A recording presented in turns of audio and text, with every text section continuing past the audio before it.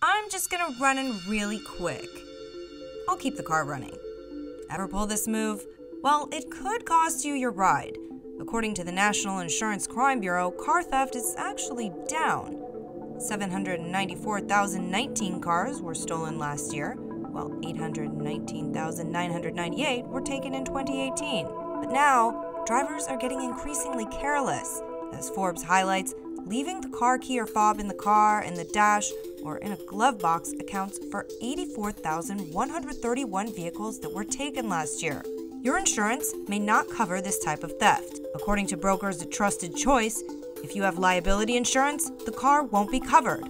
If you have comprehensive, that covers thefts. The good news is, the NICB says 95% of cars stolen because the keys were left inside are reportedly recovered. But was it really worth grabbing that latte you just ran in to get?